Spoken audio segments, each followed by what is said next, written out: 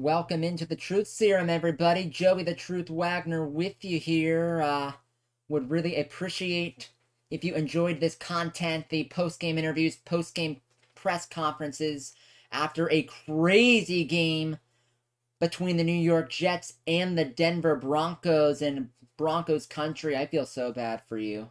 Another loss with Russell Wilson and Sean Payton at the helm.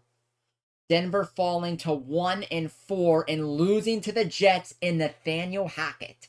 Ooh, so isn't it interesting? In the preseason, Broncos head coach Sean Payton called out Nathaniel Hackett and how terrible of a job Nathaniel Hackett did last year as the head coach of the Denver Broncos. And he wasn't very good at all. That's why Hackett got fired. But this is why in this league, this is why you don't open your mouth in this league. Sean Payton opened his mouth, and Nathaniel Hackett and the Jets shut it for him. Nathaniel Hackett and the Jets beat Denver and the trash talk 31-21. As this is all the post-game thoughts, all the post-game reaction here from the Jets side with Zach Wilson. So you see Nathaniel Hackett talking smack, chirping at the Denver sideline for what Sean Payton said to him. Also getting reaction for you from the Broncos side with Sean Payton and Russell Wilson. Gosh, I hope a reporter asks Payton about his comments about Nathaniel Hackett.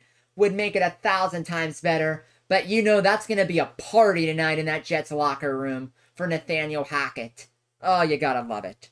Gotta love that celebration. And also too, gotta give Zach Wilson credit. Second week in a row, he plays solid. I know he had the sort of ugly interception on the 50-50 ball late in the fourth quarter. But other than that, Zach Wilson, very efficient. 199 yards passing, only that one turnover. And he used his legs a little bit to scramble for 26 yards. Jets roster is stacked. If Wilson can just not lose them the game and play semi-confident, the Jets will be okay. And that's what today showed. Back-to-back weeks of good performances for the Jets. Last week against the Chiefs in a close loss. Today in a win against Denver. If you liked all of this post-game reaction from both clubs, give us a like. Don't forget to subscribe to the channel as well. So long here from the Truth Serum, Week 5 of the NFL for the Jets and Denver.